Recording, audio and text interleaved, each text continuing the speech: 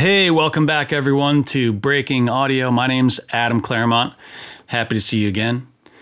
Today, I want to dive into a video about audio restoration. You ever get something from somebody and it's like kind of glitchy or stuttery and you don't really know what to do? Recording, again, is not an option.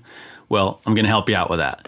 But before we begin, if those are the kinds of videos you like, tips and things like that, how to make your audio better, your job more valuable to your clients, then hit the subscribe button, hit the notification bell, because those are the types of videos that we'll be giving you every single week. So let's dive in. All right, so what I've got here today is some audio from a client that was recorded off of Zoom. They were recording a webinar and they sent this over to us with really a big problem. Check this out. We're committed to making the process as easy as possible, keeping you updated on guidance from the SBA and the Treasury. Hear those pops? Honestly, I don't even know what those pops are. It sort of sounds like a plosive, but it's not. It sort of sounds like clipping, but it's not. I don't know, something was screwed up with this person's laptop, I believe. But regardless, this was like a 3 or 4 minute long webinar this person recorded, kind of important. Couldn't re-record like I mentioned, so what do? Well, I opened up RX, Izotope, and I used spectral repair. You can get spectral repair with the standard version of RX from Izotope. You'll have to go to the website for the current prices. I think right now it's about $400. They're on RX 7 right now. I'm using RX 6, but it's the same thing really. So that's what I was given, and this is what I got it to. We're committed to making the process as easy as possible, keeping you updated on guidance from the SBA and the Treasury Department. So not so bad, right? So let's deconstruct that. So first, select the audio, and we go up in Audio Suite, down to Izotope, go to Izotope RX6 Connect. That will send the audio into RX. Hit send. And there we go, we're opening up Izotope. So this is pretty cool. I don't know if you've ever seen this before, but this is a histogram. This is showing frequency and amplitude as basically displayed by color. Brighter the color, the louder or the greater the amplitude. So what's cool is like you can see visually where these pops are. You see that? Making the process. Bam. Bam. So you can see it's not the full frequency spectrum, right? So because of that, what I'm going to do is I'm going to come down here and grab this tool here. And now I can sort of choose what I'm grabbing, whereas like this vertical tool is full frequency spectrum, right? Don't need it. So I'm gonna zoom in as much as I can. I'm just gonna grab this right here.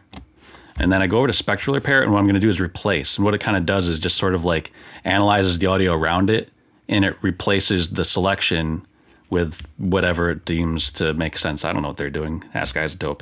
It's amazing. Those guys make the most amazing tools.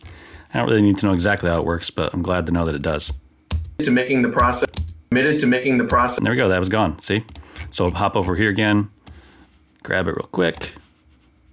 Process, cool, zoom out. Process is looking awesome. So we're gonna zoom out and we can see again. As easy as possible, keeping you updated on. Right here. Updated on, keeping you updated. Yeah, right here. Grab you. I think there's like 2 or 3 more, right? What else we got? This looks like one. SBA and. Yep. See how easy it is to see? It's so cool. Process. From the SBA and the Treasury Department. Did I get them all? From the SBA and the Treasury Department. Yep. And then the last thing you're gonna do is Command A selects everything. Gonna send it back. Render. And there we go. So let's hear it. We're committed to making the process as easy as possible, keeping you updated on guidance from the SBA and the Treasury Department. And where it was? We're committed to making the process as easy. There you go. You know? So that's a pretty cool trick as far as I'm concerned. I mean, that basically, you know, our client came to us with a problem, solved it, you know? That's kind of what it's all about. So I've got one more example to show you. Let's dive into that. Okay, so this example, actually this whole video was sort of inspired by an Instagram post I saw by Kato Zane. You can check out Kato on Instagram at Kato Zane. She's got some awesome YouTube videos as well. Check her out on your YouTube channel. But she was mentioning that she got this audio from somebody where there is basically like time omitted. You know, it was just stuttery. And I don't know if this is exactly the problem, but what I've noticed, and I think what's happening here, this is a podcast that I work on, and the hosts have USB microphones. And I think what I've noticed is that when you hold or handle a USB microphone, something about that connection, it's not happy. It's not the same as like an XLR. And I noticed after that handling quite often, I wouldn't say quite often, but often enough, there's this stuttery, glitchy sound, which is like this. Check this out.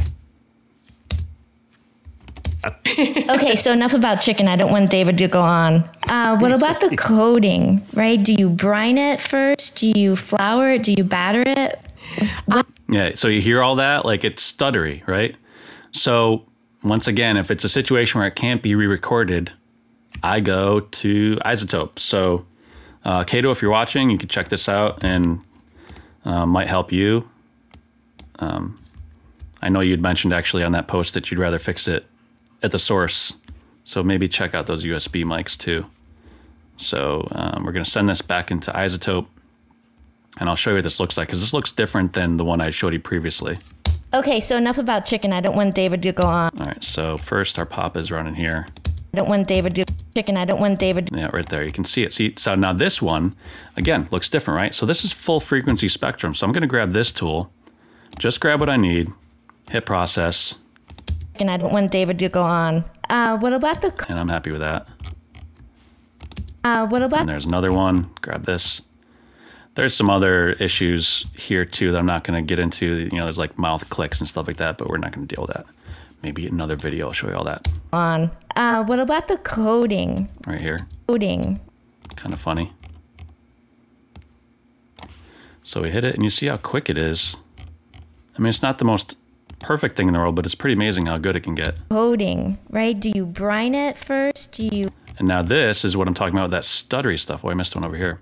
Look at this. Now that's lost audio, right? But check this out. Boom. You brine it. Missed one over here. Or did I? Let's back up. Coding, right? Do you brine it first? Do you... Yeah, there it is. So I think this is probably what Kato is seeing. Just literally just dropped audio. And I don't know why the USB mics do this, but I'll tell you too, I've seen it done with several microphones, several USB microphones. You know, one of the most popular ones out there is the Audio-Technica 2100. It's like $100, and it's really good for the. I think it's good for the price. Sounds fine. It does this. The Rode Podcaster. That's pretty nice, you know, and that's like I think $250 or so. Still, if you handle it for whatever reason, it can freak out and start doing this on you. So let's take a listen. Okay, so enough about chicken. I don't want David to go on. What about the coding, right? Do you brine it first? Do you flour it? Do you batter it? What's the... Batter it? What's... I missed one. Batter it? Yeah, this is a little funky in there. But you get the idea. So we hit Apple A, select it all, send it back, hit render. You can see that's our file now. And let's listen again. Get that visual out of my mind. Okay, so enough about chicken. I don't want David to go on. What about the coding, right? Do you brine it first? Do you flour it? Do you batter it? So let's listen again. Flour? Do you batter it? And what it was. First, do you flour it? Do you batter it? You hear that? I mean, it was so glitchy. And then it came back with, I mean, how much time did that take me? Like a minute or two. And that was while explaining it. So get yourself some Izotope RX standard and use spectral repair for those things. Don't just say, we got to re-record it. Hey, I mean, honestly, if you can re-record it, re-record it. But, you know, if you're in those situations like I was, you know, you don't have the option, it's an awesome way to fix it and impress the hell out of your clients, let me tell you. So that's all I have for you today, though. Really appreciate you checking this out. Hope you check out some of our other videos as well. And again, like if you like Pro Tools, you like Ableton tips, you know, every week we've got another thing for you. So hit the subscribe button, hit the notification bell so you know when they're available. All right, I'm Adam Claremont for Breaking Audio. See you next time.